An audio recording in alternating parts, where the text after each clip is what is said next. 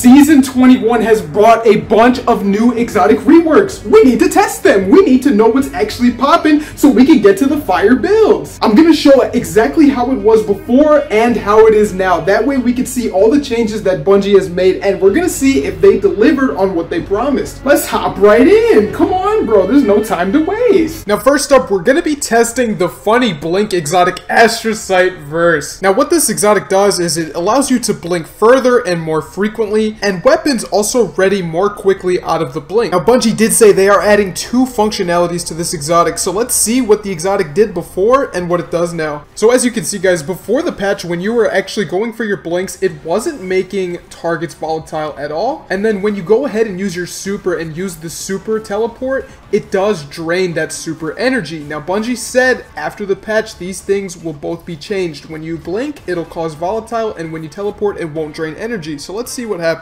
Okay, now in Season 22, guys, as you can see, when we go ahead and use our super and use that teleport, we are not using any super energy at all, which means we can do this for like 30 seconds or something like that, which is absolutely insane for settings like PvP for the super. So I'm really excited to see this, and hopefully this helps the super out in that mode. Now, next up, we have the blink volatile, which does seem to work. And guys, something really interesting about this is there doesn't seem to be a cooldown. Like, pretty much every single time you blink, you are going to go ahead and make enemies volatile. Now, I'm kind of curious if there's a build that could be made out of that, because I don't know, that just seems sick. I want to see how that synergizes down the line. Next up, we have Fang Pauldron. Now, guys, I am so excited for this exotic to be buffed because I use it in one of my favorite builds that gives you 30-second super cooldowns. Now, if this ends up being as good as I think it's going to be, definitely expect an updated version of that build coming out in the next couple days, but let's see what they ended up doing. Now, as you can see, we have the palindrome out, we go for the melee, we do get a bunch of super energy, but we don't get a void damage increase. And the same could be said for us getting these primary kills here. As you can see, we're not getting that escalating damage buff. So in Season 22, guys, when we get those multi-kills, as you can see, we're getting the void weapon boost, and also when we get the shield, it does boost us all the way to ×4, so this is working exactly as intended, and I am so excited to update my super spam build using this exotic. It is so much better now. Next up, we have Eternal Warrior. This exotic was an absolute beast in Season 21 because of all the Arc artifact perks. It is gaining a substantial buff this season though, so let's see how that works out. Now, as you can see, guys, before, when our super ended, we did get that ×4 damage bonus, but it only lasted 5 seconds. Okay, now in Season 22, when our super ends, we do get 25 seconds of the 25% damage bonus, which is actually quite good. That is a huge buff. Okay, next up we have Geomag Stabilizers, a fan favorite. We do have a buff coming, so hopefully this can bring them back in the meta where they belong. So Geomag Stabilizers have always extended the duration of your Chaos Reach super. Now, as you can see, we are not getting any super energy from Ionic Traces, but after the buff, Bungie did say that that is exactly what's going to happen. So let's see how they implemented it. Okay, now as you can see, guys, the buff did go through, but the super gain is nothing substantial. So unfortunately, I do not think that these will be meta when compared with something like Fang Pauldron. This is just simply no super gain at all. But it is interesting to see them take this step. I do think it's a step in the right direction. It just needs a bit of tuning. Right, guys, so next up we have Icefall Mantle. Now, this is the original on-command overshield. Before Void Titan was doing it, Icefall Mantle was. Now, it's a shame that this exotic has never truly been that meta. Now, hopefully with this change, we do see it getting a bit more usage. Okay, so as you can see, guys, whenever you popped your barricade, you did get overshield, but you unfortunately cannot sprint in this animation. Now, what Bungie said they're going to do in the next patch is give you increased stasis damage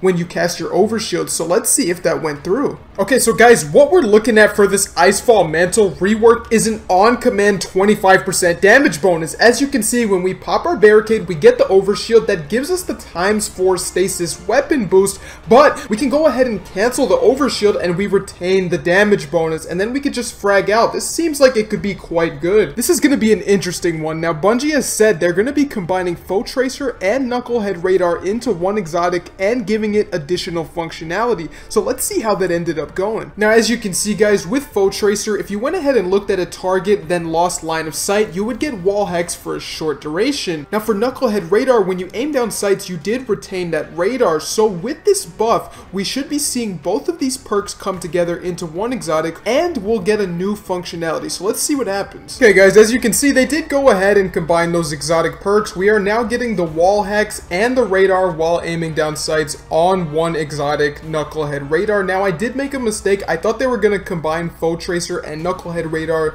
together completely, but Foetracer is its own exotic, so let's see what that does. Alright, guys, now as you can see, whenever we go ahead and use our ability on an enemy, if we have a weapon of the same damage type, we will get a 25% damage increase, which is quite substantial. Now, next up, we have an exotic that has always been pretty good, but has been heavily slept on. Will this buff be enough to make the difference in its usage? Let's find out. Now, guys, as you may or may not be able to tell from the footage, it's kind of hard to see if you're not looking for it. Basically, what Hallowfire Heart has always done is increase solar ability regen, and you would gain increased energy if your super was fully charged. Now, after the rework, Bungie said that it's going to be more focused on creating sunspots. They were quite vague with that description, so we're going to have to see exactly how they implemented this change. Okay, guys, so after this rework, basically, if you're standing in a sunspot and you get a solar kill of any kind, weapons included, you create additional sunspots. The one issue with this rework is it seems that the weapon sunspots don't last that long, so I would like it because it lets you not just spam your abilities, you could play a little safer, but those sunspots need to last longer. Now, next up, we have the Forgotten Arc Hunter exotic Lucky Raspberry. Let's see if these changes can make it any better. Right, guys, so as you can see, with this exotic, if you would throw it at a group of enemies, depending on how many were actually hit by the grenade, you would fully get your charge back. Now, the one downside to this exotic is if you used it on a single enemy, you wouldn't get any grenade energy back at all. So hopefully with this change, they can make it a bit more consistent. Now, as you can see, guys, when we kill 2 enemies with it, we get about 40% of our grenade back, so it seems like they wanted it to be more consistent rather than just giving you instant free grenades sometimes. Seems like we're going to get grenade energy anytime we do any type of damage with our grenades, which is pretty good. You know, I'd much rather have that consistency. Now, next up, we have Path of Burning Stabs. Now, this is an interesting exotic that does give that damage bonus. It also makes you harder to slow or freeze, which is cool, but let's see what they actually went ahead and changed. Now, as you can see, guys, with Path of Burning Steps, if you went ahead and got multi-kills with your solar weapons, you would get a stacking damage bonus. Now, after the buff, they say that when you throw your grenade, you're gonna get the full damage buff all at once, which will be absolutely fantastic for the consistency of this build, so let's just make sure that actually went through.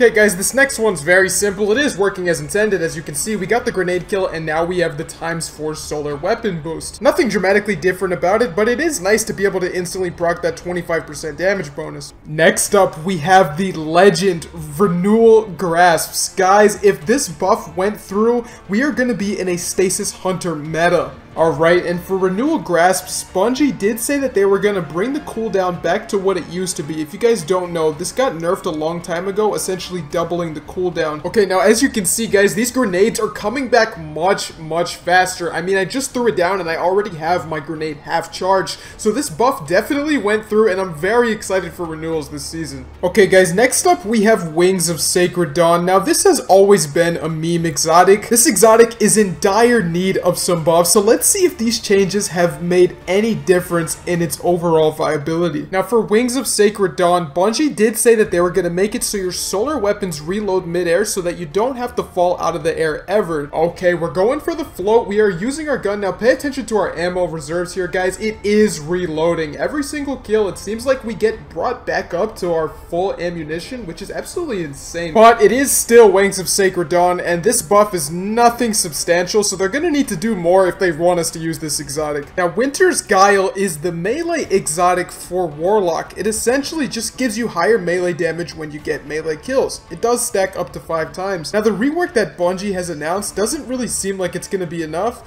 but let's make sure that that at least did go through. Right guys, now as you can see, when you use your Penumbral Blast on Stasis Warlock, it just freezes the target. Now after the buff, they said that it's gonna automatically shatter targets, which again doesn't sound like too much, but let's see if it does some crazy damage. Okay, so this change did go through, as you can see, but guys, I was really hoping for some more substantial damage here. The only thing to actually note is that it does freeze, shatter, and then it freezes again, which is interesting, I guess, but, you know, if they really want us to use Winter's Guile with Stasis, they're gonna need to do more damage. That's not enough damage, bro. Alright, guys, I did save the worst for last. We have Feedback Fence up next. Let's see if Bungie has done anything to make this useless exotic somewhat viable. Right guys, now as you can see, when I punch things, I build up a charge that gets released when I get meleeed myself. Now Bungie said they're gonna tie this into the armor charge system, and I'm hoping that at max armor charges, the damage does go up to something that's viable. Let's see what they ended up doing. Alright guys, so the damage is not that amazing, but what's important to note here is we are getting armor charge just for punching things. This is armor charge on command. We don't even need a kill to get the armor charge. We just need to punch something and we will get that. So, you know, maybe there could be some surge builds with this. It's kind of interesting. Alright guys, now I would like to know down below what you think about these changes. Were you surprised? Were you disappointed? Do you have any ideas for fire builds? If you do, I mean, I want to hear everything, but I really want to hear those build recommendations because we're always looking for something to showcase on the channel. Brand new season, there's got to be at least 15 builds. I already have 5, but if you guys could hit me with some more, I will shout you out in the video. By the way, be sure to subscribe. Right now, we're going to be posting a ton of content because it's the new season. There's a lot of content. What do you expect? Appreciate y'all watching either way. See you for the next video. Peace.